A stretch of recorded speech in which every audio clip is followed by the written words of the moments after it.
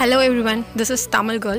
Actually என்கிட்ட நிறைய பேர் கேட்டிருந்தீங்க, அதாவது ஜென்ஸ் வந்துட்டு லேடிஸ்க்கு மட்டும்தான் வீடியோ போடுவீங்களா இல்லை ஜென்ஸ்க்கும் போடுவீங்களா அப்படின்ட்டு. நான் சொல்லியிருந்தேன் இல்லை இனிமேல் ஜென்ஸ்க்கும் நான் போடுறதா இருக்கேன், பட் எனக்கு என்ன மாதிரி போடணும்னு எனக்கு தெரியல, சஜஷன்ஸ் கொடுங்க அப்படின்னு சொல்லியிருந்தேன். அண்ட் நிறையா பேர் என்ன சொல்லியிருந்தீங்கன்னா ஹேர் க்ரோத் பற்றி போடுங்க, எங்களுக்குன்னு ஹேர் கேர் எப்படின்னு எங்களுக்கு தெரியல, ஸோ அந்த மாதிரி போடுங்க அப்படின்னு சொல்லியிருந்தீங்க. அண்ட் ஸோ அதனால் வந்துட்டு நான் இன்றைக்கி என்ன போட போகிறேன் அப்படின்னா, ஒரு ஹெல்தி ஹேர் வந்து மென்ஸ்க்கு எப்படி வந்து வளர்த்தலாம் அப்படின்னு சொல்கிறது தான். அண்ட் ஹேர் வந்து நம்ம ஹெல்த்தியாக வளர்த்துறது மட்டும் இல்லாமல் இருக்க ஹேரை வந்து ஃபஸ்ட்டு நம்ம வந்து மெயின்டைன் பண்ணணும். அது வந்து நல்லபடியாக மெயின்டைன் பண்ணும் பொழுது தான் வந்து நியூ ஹேர் க்ரோத் வந்து நடக்கும்.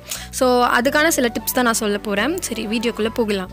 ஃபர்ஸ்ட் வந்துட்டு எப்படி லேடிஸ் வந்து ஹேரை வந்து கரெக்டாக ஆயில் வச்சு மெயின்டைன் பண்ணுறாங்களோ அதே மாதிரி ஜென்ஸும் வந்துட்டு நீங்கள் கோகனட் ஆயில் டெய்லியுமே முடிஞ்ச அளவுக்கு தலையில் அப்ளை பண்ணிவிட்டு அதுக்கப்புறம் ஹேர் வாஷ் பண்ணுங்கள். பிகாஸ் கோகனட் ஆயில் அப்படிங்கிறது வந்துட்டு நம்ம ஹேரை வந்து பிளாக்காக மட்டும் வச்சுக்காமல் அது ஹேர் க்ரோத்தையும் நிறையா ப்ரொமோட் பண்ணுது. அண்ட் நெக்ஸ்ட்டு ஒரு டிப் என்ன அப்படின்னு பார்த்தீங்கன்னா, ஜென்ஸ் யூஸ் பண்ணுற shampoos same like ladies use பண்ணுற ஷாம்பு மாதிரி சல்ஃபேட் ஃப்ரீ அண்ட் பேரபின் ஃப்ரீயாக இருக்கணும். சல்ஃபேட் ஃப்ரீயாக இருந்தால் மட்டுமே வந்துட்டு உங்கள் ஹேர் க்ரோத் ப்ரொமோட் பண்ணணும். அப்படி க்ரோத் ப்ரொமோட் பண்ணல அப்படின்னாலுமே ஹேர் ஃபால் ஆகாது. அண்டு ஜென்ஸ் வந்து நிறையா வெளியில் போகிறீங்க காற்றுக்கு, லைக் அந்த மாதிரி டர்ட்ஸ் நிறையாவே உங்களுக்கு இருக்கும்ல. ஸோ சார்கோல் வந்துட்டு ஜென்ஸ்க்கு வந்து ஒரு முக்கியமான ஒரு இன்க்ரீடியன்ட் அப்படின்னு நான் சொல்லுவேன். நீங்கள் என்ன யூஸ் பண்ணிங்களா, ஃபேஸ் வாஷாக இருக்கட்டும் ஷாம்புவாக இருக்கட்டும் எல்லாமே சார்கோல் யூஸ் பண்ணிங்கன்னா அந்த டர்ட் எல்லாம் ரிமூவ் பண்ணிவிடும். டர்ட் இருந்தாலும் ஹேர் ஃபால் அதிகமாகிறதுக்கு சான்ஸ் இருக்கிறதுனால நான் சொல்கிறேன்.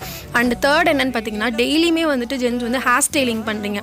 லைக் ஹேர் ஸ்டைல் பண்ணனாலே தேவையான மெயின் இன்க்ரீடியன்ட் என்ன, ஸ்ப்ரே இல்லைனா ஜெல். ஸோ இது எல்லாமே கெமிக்கல். ஸோ டெய்லியுமே வந்துட்டு நீங்கள் ஹேர் ஸ்டைலிங் பண்ணுறதை வந்து நீங்கள் நிறுத்துனீங்க அப்படின்னாலே அந்த கெமிக்கல்லாம் நீங்கள் அதிகமாக யூஸ் பண்ண மாட்டீங்க. ஸோ ஹேர் ஃபால் ஆகாது, ஹேர் க்ரோத் தான் வந்து அதிகமாக இருக்கும். அண்ட் நெக்ஸ்ட்டு வந்து நான் ஒரு இன்ட்ரெஸ்டிங்கான விஷயம், ஏன் வந்துட்டு ஜென்ஸ்க்கு மட்டும் ஹேர் பால்னஸ் ஏற்படுது, அதாவது வழுக்கை விழுது. கேர்ள்ஸ்க்கு வந்து பார்த்திங்கன்னா இருக்க தான் செய்யுது, பட் அது மேஜராக உங்களுக்கு அஃபெக்ட் ஆகிறதில்ல, ஜென்ஸ் தான் வந்து இதில் அதிகமாக அஃபெக்ட் ஆகிறீங்க.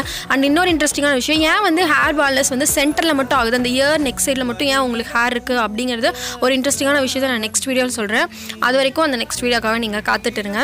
அண்ட் இதை தான் உங்களுக்கு சொல்லணும்னு நினச்சேன். இந்த வீடியோ ஒரு யூஸ்ஃபுல்லான வீடியோவாக இருந்திருக்கும் நான் நம்புகிறேன். இந்த டிப்ஸ்லாம் நீங்கள் ஃபாலோ பண்ணிங்க அப்படின்னாலே ஹேர் ஃபால் ஆகிறது வந்து நீங்கள் தடுக்கலாம். அண்ட் ஹேர் க்ரோத்தை வந்து ப்ரொமோட் பண்ணுறதுக்காக நெக்ஸ்ட்டு நீங்கள் ஃபாலோ பண்ணிக்கலாம். அண்ட் அடுத்த வீடியோ வர வரைக்கும் வெயிட் பண்ணுங்கள். Until bye from Tamil girl. Thank you.